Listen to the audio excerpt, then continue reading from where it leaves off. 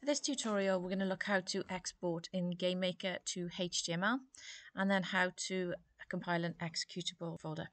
So the first thing you're going to need to do, your game should be completely finished, and in the top right hand corner we've got a target, and it's defaulted at the moment to Windows, but we're going to change it to HTML because you're going to need it as HTML in your project.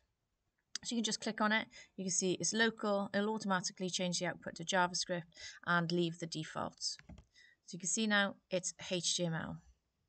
The next thing you need to do is you need to create an executable project.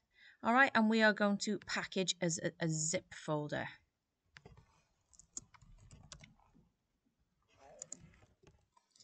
Okay, so find where you want to actually create the Maze Games zip folder and press create.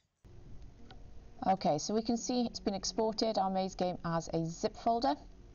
So if you click on it, and then we need to extract all,